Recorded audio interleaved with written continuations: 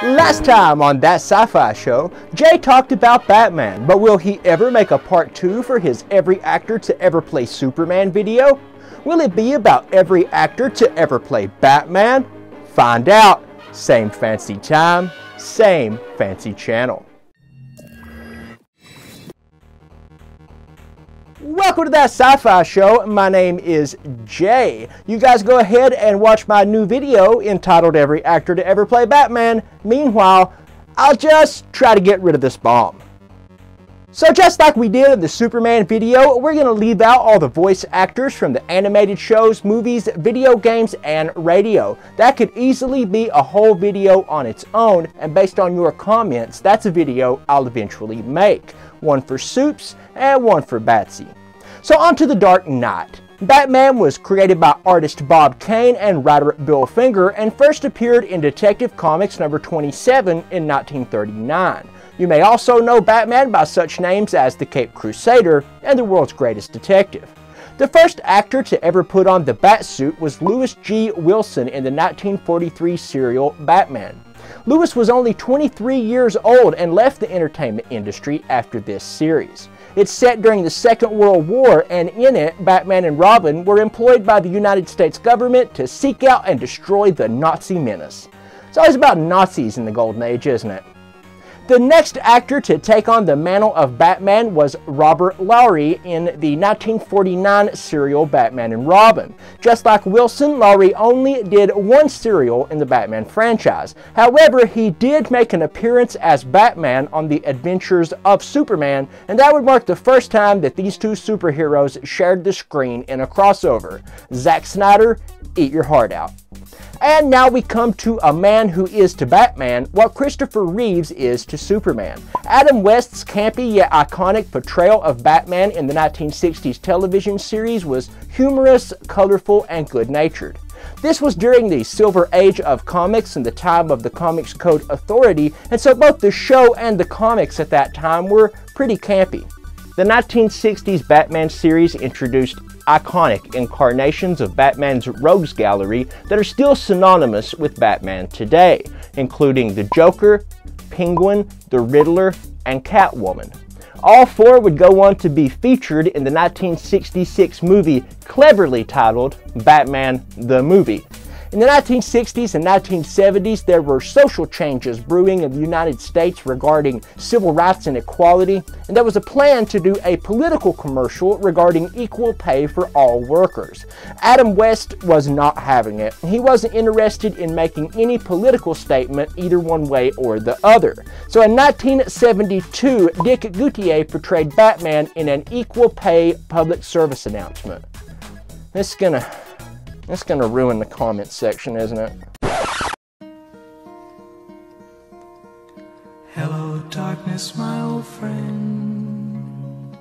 While Batman comics continued to be written, its presence on television and film dwindled. This would change when Michael Keaton was cast in Tim Burton's new interpretation of the Caped Crusader, 1989's Batman. The environment was darker and the characterizations deeper, and it was hugely successful. In the movie, we see the Caped Crusader not just as Batman the Vigilante, but as Bruce Wayne the person. Batman was just your normal, average, everyday billionaire son compelled to fight crime because his parents were murdered by a criminal who would go on to become the Joker. Comics fans will be quick to point out that this is a departure from Batman and the Joker's origin in the comics. Jack Nicholson as the Joker was a hit and revitalized the franchise. This also presented a Batman not in tights and spandex, but instead in a fitted and armored bodysuit, a tradition that carries on to this day, even surviving the advent of bat nipples. Michael Keaton would return to the role for the sequel released in 1992, Batman Returns, where he was joined by two of the most famous characters of the Gotham universe, the Penguin, portrayed by Danny DeVito, and Michelle Pfeiffer as Catwoman. Val Kilmer would be next to put on the Batman mask in 1995's Batman Forever. This would mark the first time that Robin had been introduced into this incarnation of the franchise. Chris O'Donnell was chosen for the role, and the film also featured Tommy Lee Jones as Two-Face and Jim Carrey as the Riddler. There are many Batman fans that were not satisfied with Val Kilmer in the franchise, and he never returned to the role again.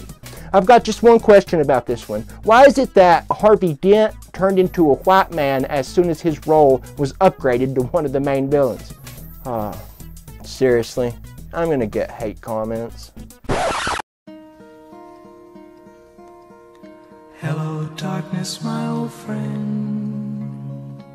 So that brings us to the war crime that was 1997's Batman and Robin. This time it would be George Clooney under the mask who, fun fact, once said that if anyone would come up to him on the street and admit that they paid to see this movie, he would pull out his wallet and give them their money back. Although a return to the role of Robin and Batgirl was introduced as played by Alicia Silverstone, it was as bad as it sounds. Again, new interpretations of classic Batman villains were introduced. This time it was Uma Thurman as Poison Ivy, Arnold Schwarzenegger as the scientist turned villain Mr. Freeze, and Jeep Swenson as Bane. Joel Schumacher directed both Batman Forever and Batman and Robin, and the studio wanted to leave the dreary visuals of Tim Burton behind and make movies to sell toys. And so sell toys they did. It's been said that on the set of Batman and Robin, Schumacher would remind actors before each take that they were to act like they were in a cartoon. And that's how Bat Nipples happened. We're all responsible for this sad time in our history, and it's our responsibility to make sure that it never happens again. Moving on, in 2000, the OnStar company, which provides interactive computer services to clients while driving, opted to do a new commercial marketing their in-car service. The commercial featured Batman in the Batmobile using the OnStar service. The role of Batman was given to Bruce Thomas in these advertisements. And then in 2002, there was a very short-lived television series called Birds of Prey, which was intended to focus on the female characters of the DC Universe. In one episode, Batman was shown but was never named, and to this day, humorously, he's referred to as the Unknown Batman. Next up, Christian Bale was cast in a new interpretation of the Batman saga. In 2005, Batman Begins offered a deeper background and a much darker vision of the character. Bale would play the role 2 more times in 2008's Dark Knight and 2012's Dark Knight Rises. This trilogy was very successful and continues to influence superhero movies even to this day. Some might say the gritty, realistic style has gone too far, and those people are right. Then in 2014, a new and very dark series was added to the Fox television lineup called Gotham. It's essentially the origin story of Gotham City and all the heroes and villains that populate it. David Mazoul was given the role of a preteen Bruce Wayne. He's not played Batman per se, but he will be Batman eventually. Much like Tom Welling in the role of Clark Kent, I'm sure he'll don the cape and cowl for at least one scene. If not, you can come back to this video and tell me how wrong I was in the future. Most recently, the role of Batman was given to actor Ben Affleck in 2016's Batman v Superman: Dawn of Justice, this title is too damn long. Many were worried about Affleck in the role, and although the movie didn't do well with many critics and fans, a majority of fans seem to agree that Affleck was one of the best parts of the film. In this movie, we see an aging Batman face off with Superman, as portrayed by Henry Cavill, as the two don't see eye to eye for, reasons, I guess. If you ask me, the movie tried to do too many things and was rushed. Batman has gone from campy to dark and surreal to cartoonish and on to gritty and quote-unquote realistic, but has it gone too far? Why can't Superman smile? Why are these movies color graded so dark? For God's sake, tell a damn joke, man! Make Superman smile! Why is he brooding all the time? Ah! But I digress. That's every actor to ever play a live-action Batman. Did I leave any out? What obscure Batman portrayals did I miss? Head down to the comments section and tell me off real good. One more thing before we go, did you guys know that this channel now has a Discord server?